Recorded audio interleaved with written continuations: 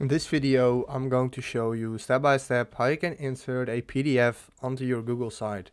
As you can see, here I am on Google Sites right now, and I'm going to show you how to add a PDF basically. So what we need to do first, we need to go to Google Drive and make a folder. So as you can see, I'm in Google Drive right now of this account, and what you need to do then, you need to upload the PDF on here first. So mine is right here. This is just a random PDF file I had on my PC, and it has to upload here. And what we need to do then, we need to go to get link, and this is the link here. So make sure you copy this, but it's restricted, so we have to change this to anyone on the internet with this link, and we can make it viewers, so people can view this when they had the link. So make sure to copy this, go to the site, and now we can basically put it in here. So we can embed, enter the URL.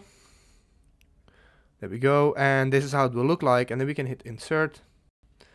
And there we go. So this is the PDF file I've uploaded, and that's basically how you can put it on your site. If this video helped you out, please leave a like, please subscribe, and see you next time. Have a good day.